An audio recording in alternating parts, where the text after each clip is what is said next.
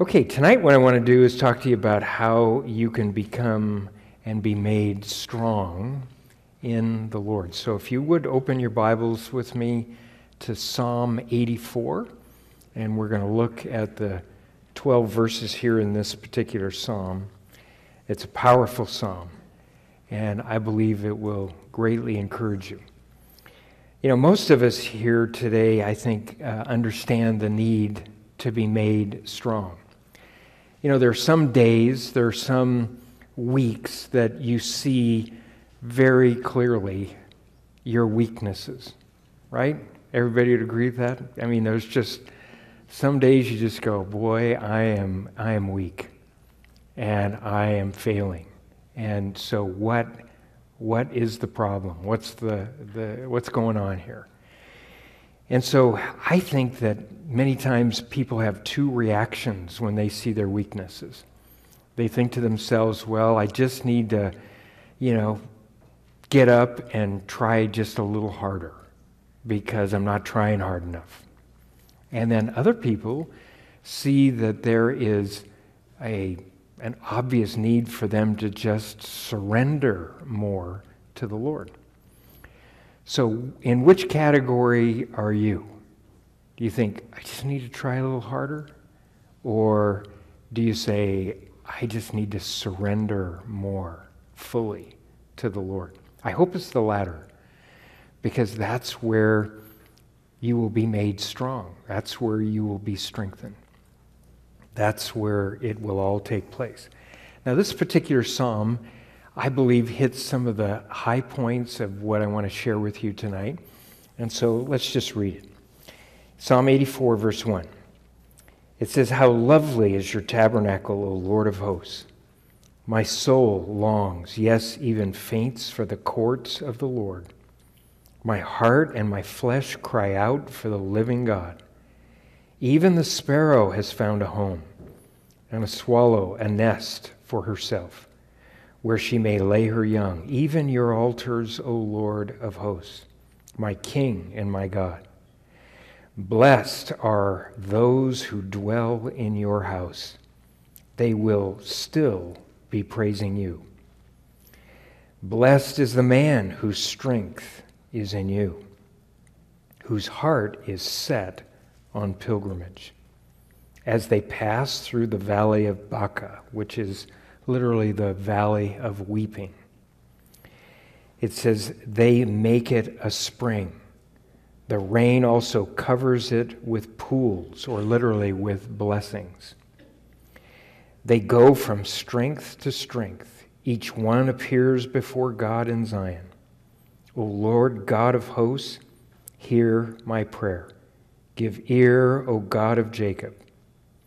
O God, behold our shield, and look upon the face of your anointed. For a day in your courts is better than 1,000. I would rather be a doorkeeper in the house of my God than dwell in the tents of wickedness. But the Lord God is a sun and a shield. That is, he is my provider and he is my protector. The Lord will give grace and glory. Not might, he will. No good thing will he withhold from those who walk uprightly. O Lord of hosts, blessed is the man who trusts in you." This psalm, I think, is one of the most powerful psalms. I can't tell you how many people that I've ministered to that are in hospitals, that are dying, that the Lord has brought this particular psalm to them and used it as a powerful tool to just lift them up and to encourage them. So my intent tonight is really to explain to you how you can be made strong, because I think most of us, we know we are weak. I mean, you wouldn't be here tonight if you didn't know you were weak and you needed to be made strong. So the question is how will you be made strong? And will you just depend on yourself, or will you depend upon him? Will you trust in yourself or will you trust in Him? Will you go from strength to strength or will you go from strength to weakness? Which will it be? That's the question. I think the first thing that is essential is to realize that being made strong is a divine work. It's something that God does. In fact, if I think I'm strong, I am in reality very weak. And yet when I see my weakness, I need to point my eyes and direct my eyes and my attention to Him, because that's where I will be made strong every single time. Now, the Scripture makes it clear that throughout the Bible, from beginning to end, we're going to go through several verses here tonight that reveal that fact, that it's a divine work, that it's the Lord who strengthens you. He's the one who sustains you. He's the one who provides for you and protects you and sustains you with His strength. In 2 Timothy 4:17, when Paul was, this is his last epistle. These are the last few words that he will write before his own death. And he basically is declaring that everyone has forsaken him at this moment. And what does he say? But the Lord stood with me and strengthened me, so that the message might be preached fully through me, and that all the Gentiles might hear. And I was delivered out of the mouth of the lion. So when everybody forsook him, he actually found God's strength at that moment. He said, the Lord stood with me and strengthened me. So have you ever had that experience? Have you ever cried out to God and said, God, I don't see how I'm going to get through this, and then experienced His strengthening hand? He all of a sudden shows you a way out of the issue or the situation, or He shows you a way through the situation. And He just gives you that sustaining strength. That's what Paul experienced. And if anybody needed to experience God's strength at this moment, it was him. I mean, when you are about to lose your life and you know it's coming, I mean, he knew it was coming. I mean, he states it right in the few verses before this. He knows it's coming, and he knows that everybody has forsaken him, and he goes, and may it not be charged to them. There's not even a hint of bitterness there. That's powerful. Why? Because the Lord stood with him and strengthened him, and He'll do the same with you. When Paul cried out over his thorn in the flesh, whatever that was, whatever it was, the Lord said, I'm not going to remove it. So God does say no sometimes, and we got to handle that, right? We've got to accept the no's as well as the yeses. And so the Lord said to him, no. But what did He tell him? 2 Corinthians 12:9, He said, my grace is sufficient for you, for my strength. And that's what we want, isn't it? I want His strength, not my strength. I want His strength. He says, my strength is made perfect in weakness. And so weakness is really not a bad thing. It's really a good thing if you will trust in the Lord at that moment. If you trust in yourself, or you feel like I can just pull myself up by my bootstraps, I can handle this, I can make it through this, I'm going to gut it out, I'm going to go forward. You know, it's just not God's solution. That's not where you're going to find that strength. You're going to find it only in Him. In Hebrews 11:34, by faith, the men and women of the Old Testament, it says, quench the violence of fire, escape the edge of the sword. Out of weakness were made strong, became valiant in battle, turned to flight the enemies of the aliens. Now, the portion I love out of that verse is, out of weakness we're made strong.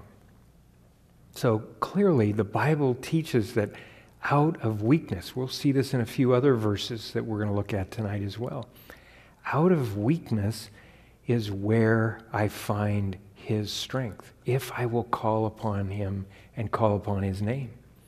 That's where you're going to find his ability and his strength in your life. God made his people stronger than their enemies. In Psalm 105, verse 24, it says, he increased his people greatly and made them stronger than their enemies. Now, this is pretty powerful because I really believe that that is what God has done with the United States of America. I mean, he has made us stronger than our enemies for several hundred years. And I guarantee you, I don't think that most people realize today that I believe that is God's strengthening hand and protective hand about us. That is what took place in the nation Israel. And they did not recognize that strengthening hand.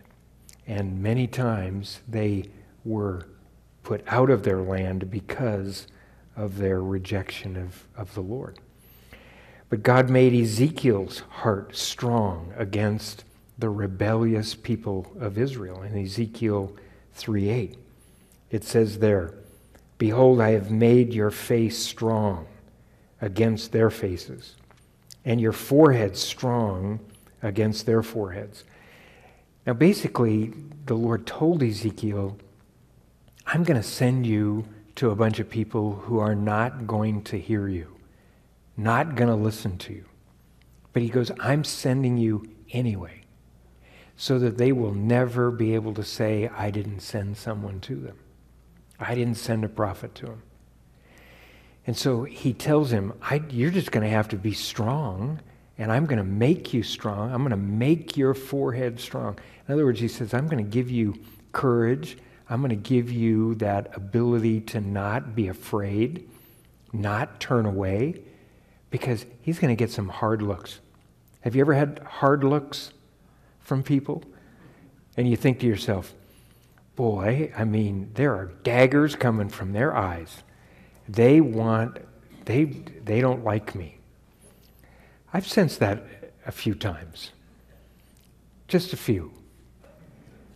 And I'm telling you, you need God's divine strength.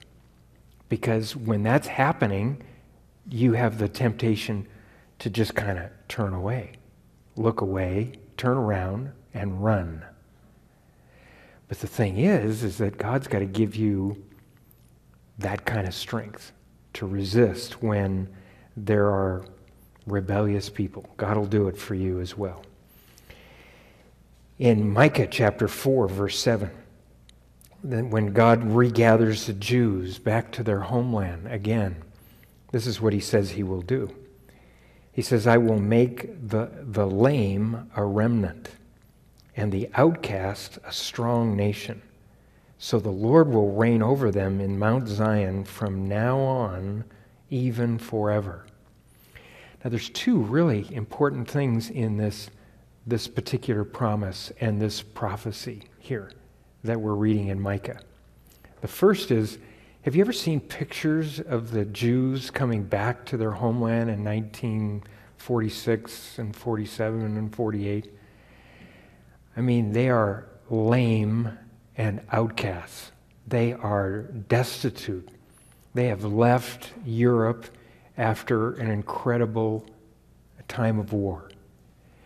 They are nothing. They are not a strong nation. And yet the Lord says he's going to make them a strong nation. He's going to take the lame and the outcast, and he is going to make them strong, a strong nation. And then he says he will reign over them in Mount Zion. So that is really the key here to, well, it's one of the proofs from Scripture that when God regathers the nation back to their land again, that he will come again. And so you see it all right there in that one verse. You don't have to take verses and put them together. It's right there. Read it in its context. It's clear from the context of the chapter. It's talking about the kingdom age, when the people will take their swords and beat them into plowshares. Okay, so there's no other time in history than that time. So read it. It's very, very powerful. Joseph was made strong when he was in a very weak place for many, many years. We just finished the book of Genesis and the story of Joseph. Remember this statement in Genesis 49:24. It says, "But his bow," referring to Joseph, "remained in strength, and the arms of his hands were made strong by the hands of the mighty God of Jacob." Interesting. So it's that picture of someone trying to pull a bow back, and they cannot pull it back by themselves. And so someone else comes and puts their hands over their hands to help them pull the bow back, giving them the strength to do it. And that's what happened with Joseph. He had no strength. He had no ability. He was a slave. He was in prison. He was in prison for something he didn't do. And he had no strength. And yet God strengthened him. He remained in strength. And why? Because he trusted the God of Israel. And he trusted his word. So if you experience this strengthening process, each of these verses I've shared with you just previously are just the process. This is how the Lord does it. So if you experience that, you say, well, no, maybe not enough. Well, why? Why haven't you experienced it more? Well, secondly, I think you need to see that you are weak, and you need to renounce your trust in yourself. This is something that is essential from the Scripture. In Proverbs 28:26, it says this, "He who trusts in his own heart is" what?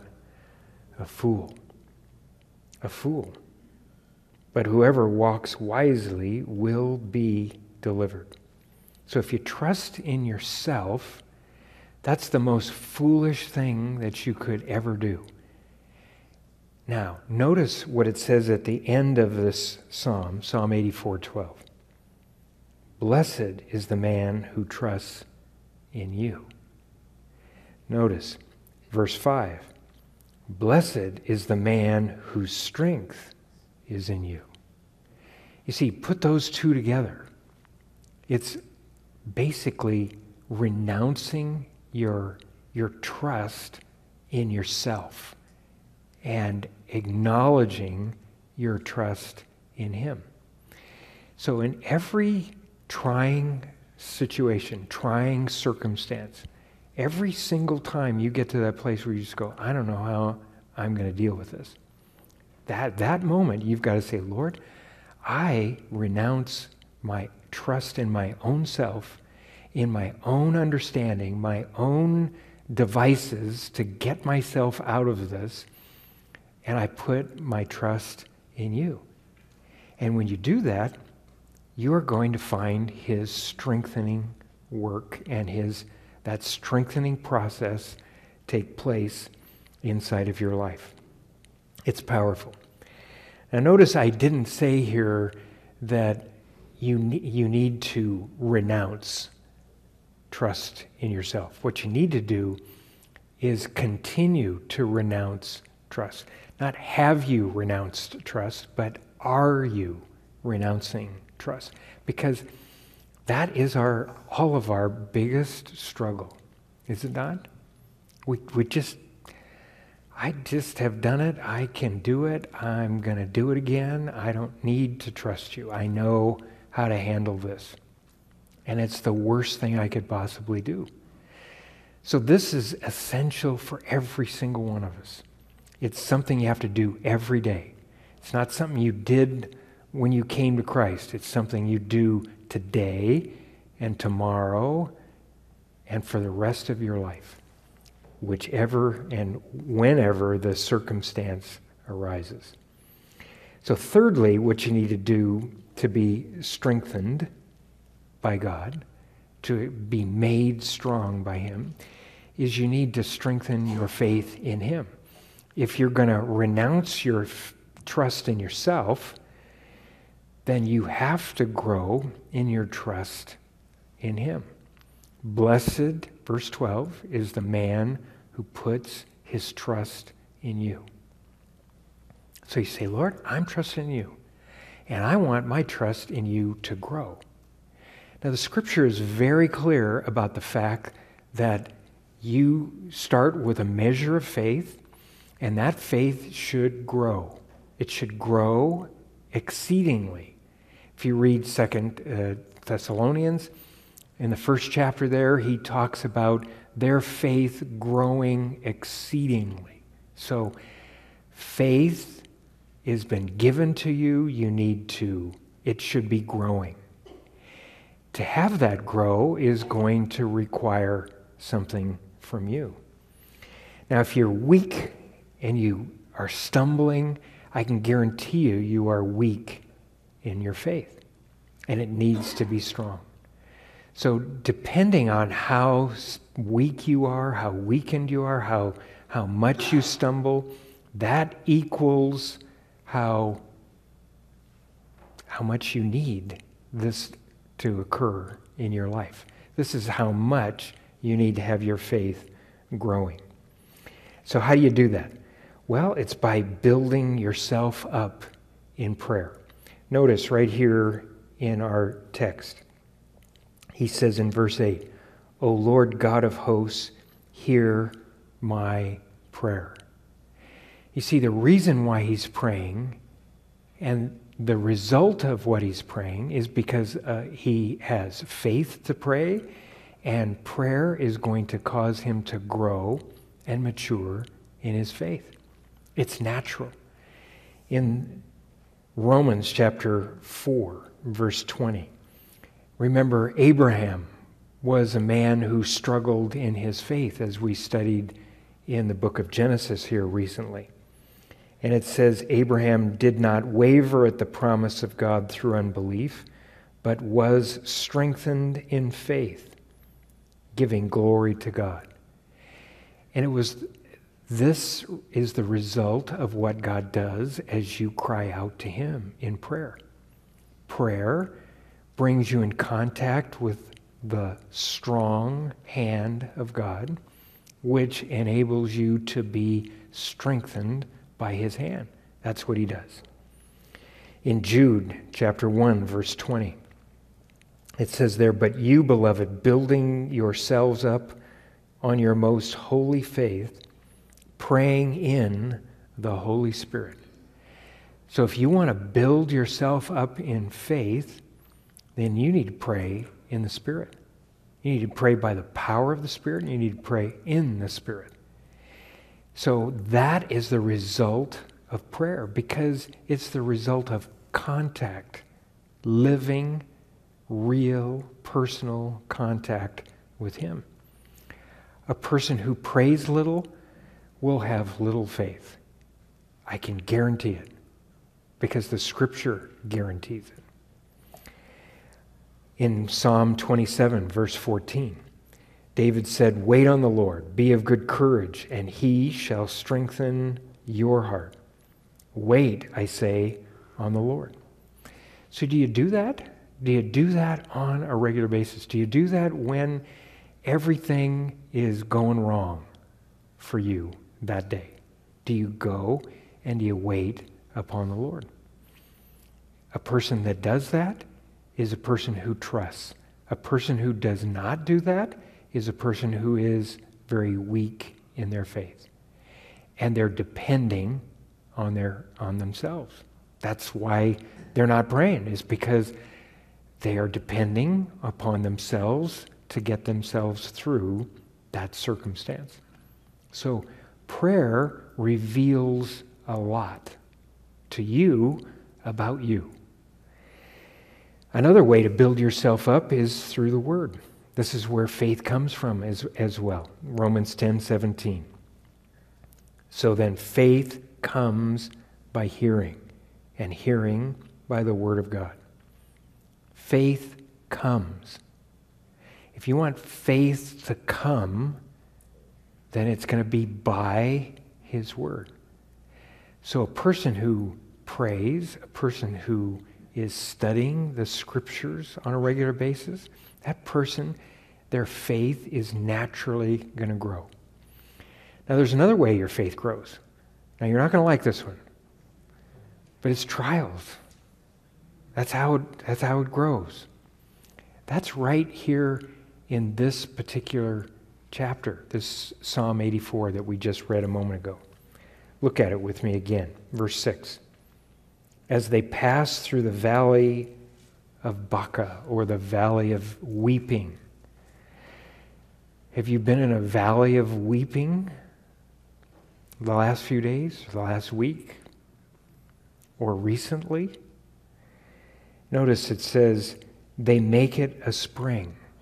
They go through a valley of weeping and they turn it into a spring. It says, the rain also covers it with pools. And the Hebrew word there is literally, if you have a center reference in your Bible, it's blessings. They turn the valley of weeping into blessings. And that happens how? Notice verse 7. They go from strength to strength. Each one appears before God in Zion. In other words, for the psalmist, they are coming to the house of worship, the temple. They're coming to seek the Lord and to wait upon Him, to cry out to Him, to offer unto Him. And then he makes it so clear, verse 8, O Lord, God of hosts, hear my prayer. So if you want your faith to grow, it's going to entail going through times of trial. That's what life is in a fallen world. That's what life is in a fallen body. There are trials, and this world is full of them. And so don't be surprised, or don't think it's strange that you're experiencing those trials, because everybody else is experiencing them. Think of the Christians that are in northern Iraq and Syria today. I don't have any trials compared to that. Not when somebody says convert to Islam or die. I have no trials. My trials don't even come on the scale next to that. When I have to run from my home, when I see heads, decapitated heads on poles stuck in the town square, I don't have any trials compared to that. Nothing. So put it in perspective, because that is an essential thing. In 1 John 2:14, notice, John says, I have written to you, fathers, because you have known Him who is from the beginning. I have written to you, young men, because you are strong, and the word of God abides in you, and you have overcome the wicked one. So that tells me I can overcome the wicked one, and it tells me how I overcome the wicked one. I have to be strong in the Word, because if I'm strong in the Word, I'm going to be strong in faith. If I'm strong in faith, then I'm going to turn the valley of weeping into a valley of blessing. God's going to turn everything that comes my way, good or bad, and He's going to turn it into good for me. Very important. Now, fourth, if you want to be made strong, you need to be filled with the Holy Spirit. I think that this is one of the most essential aspects of the Christian life. And I'm not saying, have you been filled with the Holy Spirit? I'm asking you, are you filled with the Holy Spirit? And are you overflowing with the Spirit? Are you asking God to fill you with His Spirit today? because that's the essential part. This is where the supernatural work of God's strengthening process, that's how it takes place. And if I look at myself, if I look at other people, if I look at the world, if I get distracted, I am not going to be filled with the Holy Spirit, because I'm going to be looking someplace else for my happiness, my joy, my peace. It's not going to happen. Paul prayed in Ephesians 3:16. And he prayed that God would grant you, according to the riches of his glory, to be strengthened with might through his Spirit in the inner man. So in the inner part of you, you need a strengthening to take place. You need a fortification put about your spiritual inner man, inner woman. You need to be strengthened there. Because that's how you make decisions. That's where you make decisions, is from the heart. And if you're weakened and you're struggling in your heart, you're going to make the wrong decision. You're going to choose the wrong path.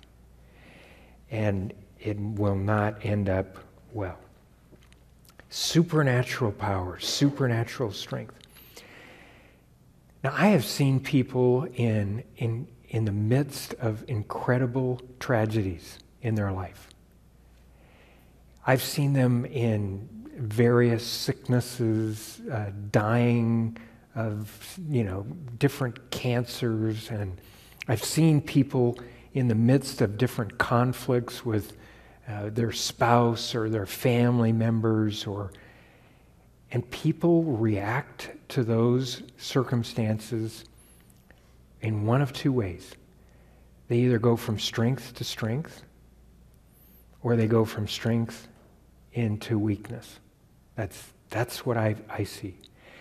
I see people handle those situations totally different from each other. It's like somebody who is on their deathbed and they know they're about to die. And they go, you know what? I'm good with this. I'm trusting the Lord. God is giving me his grace. If he wants to heal me, I believe he can do that. And he can do that right now. I mean, when you hear people say something like that, and they've got the joy of the Lord in them, it's just amazing. And then another person you go to, they have just the opposite attitude. They're angry, they're bitter, they're resentful.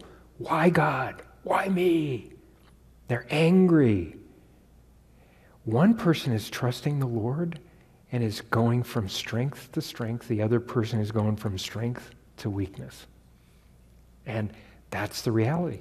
And the difference is the power of the Holy Spirit in that person's life. Because he is the supernatural agent that strengthens you in your inner man. And if you haven't experienced that, you need to be filled with the Holy Spirit. And I would love to pray for you tonight.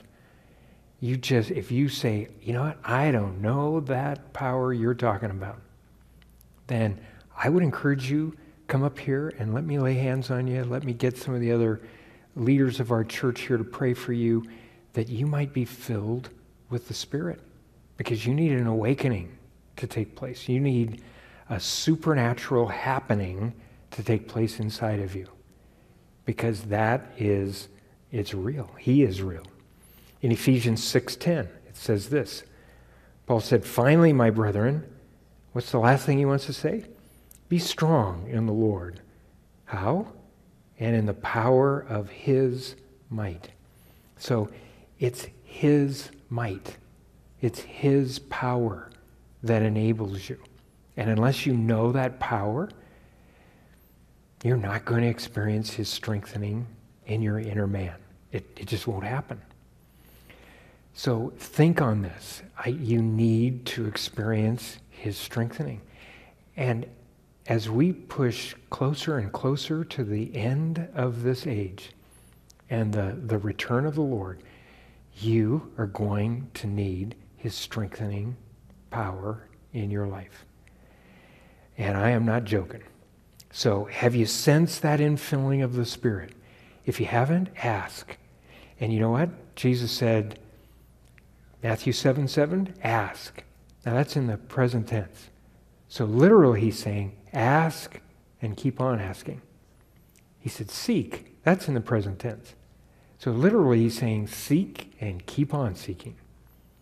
He says, knock. That's in the present tense. Knock and keep on knocking. And so it's got to be taking place today. Now, fifth and last here, if you want to be made strong, you will be made strong by the grace of God. Now, everything that I've shared with you tonight, the strengthening process of God's divine work inside you, renouncing your trust in yourself, growing in your own faith, being filled with the Holy Spirit, each one of those issues is the result of grace.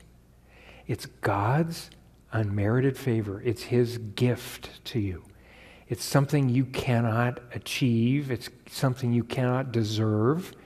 You can't ever be good enough to get it. It's something that you just receive by faith.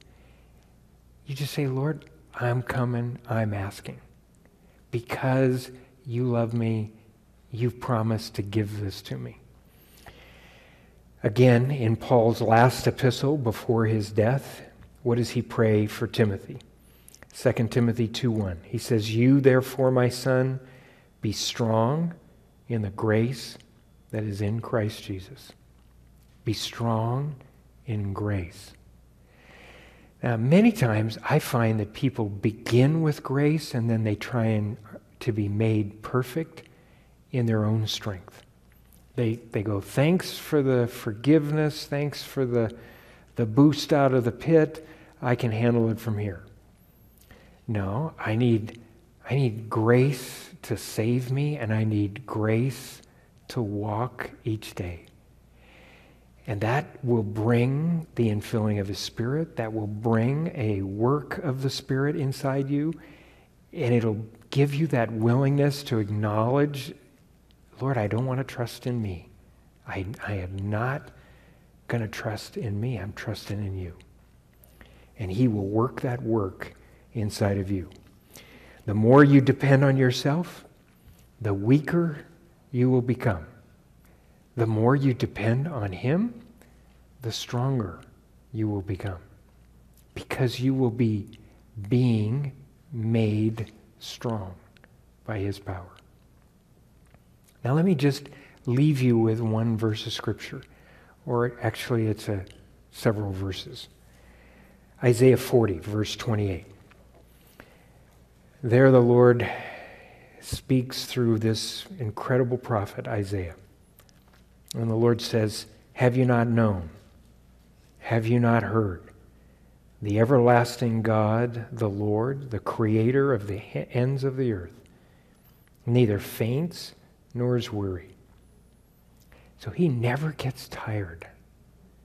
And I'll tell you, we probably weary Him big time. But He never gets tired. He never faints. Never tires, never faints. His understanding is unsearchable. So He understands every single thing about me, every single thing about you, every single thing about every single person on this planet. You can't teach Him anything. He's smarter than anybody could ever imagine. It's unsearchable, His wisdom. And when you ask for it, oh my goodness. I mean, have you specifically laid some of those issues before Him that you say, Lord, I don't know how this is going to work out. I don't see how this is going to happen. Show me, what should I do? I mean, it was 2 nights ago, I was just crying out to the Lord for some direction in some specific issues that I was concerned about. And the Lord spoke to me. I mean, He just spoke to my heart. And He said, this, this, and this. And I went, okay, I'm going to go to sleep now. And I was out. And I thought to myself, Lord, that is so powerful. I just thought, thank you. You answered that. That's his unsearchable wisdom and understanding. Try it out. It works. Isaiah goes on here to record, he gives power to the weak, and to those who have no might, he increases strength. So he gives power to the weak. That's me. I need power. I am weak. So he gives power to me. And to those who have no might, that's me. And he increases strength. So he will increase that strengthening work inside of you. Even the youths shall faint and be weary, and the young men shall utterly fall. But those who wait on the Lord shall renew their strength. Now, you know what the word renew means? It literally means exchange. That's what the Hebrew word means. So they will exchange their strength. They'll exchange their weakness for his strength. So they renew their strength. They will mount up with wings like eagles. They shall run and not be weary. They shall walk and not faint. So as he is, he will make me. He will make me to be somebody who runs and not get weary. Now the scripture warns us about being weary in well-doing. Have you ever felt like that? You know, when you've served or helped someone, you've given, you get weary with well-doing. But a person who waits on the Lord on a regular basis, that person is going to be renewed every single day. They're going to touch the hem of his garment, and they're going to experience that release of power into them, into their inner man. And if you try and live life any other way than that, it's not going to work out well. You're going to faint. It's going to happen. So if you want your strength renewed, this is how to do it. If you want to experience that, you need to wait upon him. Amen? Let's go to him in prayer. Father, thank you so much that, Lord, you are ready, you are willing, you have promised, you have, Lord, declared you will enable us. You will strengthen us. You will enable us to mount up with wings like an eagle. Lord, that's what we want, every one of us. I pray, Lord, for those that are just discouraged and they've stumbled, they've sensed that incredible weakness. I pray that at this very moment you will strengthen their inner man. Lord, you would lift up, you will encourage, you will strengthen as only you can. And Lord, I pray that you would make us men and women of prayer, men and women of your word, men and women that are filled with the Holy Spirit. Lord, fall upon us tonight. Strengthen us. And Lord, we believe you will. Lord, we pray for those in northern Iraq and in Syria and those that are all around this globe that are being persecuted for their faith, that are in fear of their lives or that are in prison tonight for their faith. And Lord, we pray that you would stand with them and strengthen them just like you did Paul the Apostle. Strengthen them. Visit them with your angels and strengthen them. Lord, you sent your angels and strengthened Jesus as he was in prayer. So send your angels and strengthen these that believe in you. Touch them. Lord, we believe you to do it, even at this moment. We give you praise tonight. In Jesus' name, Amen.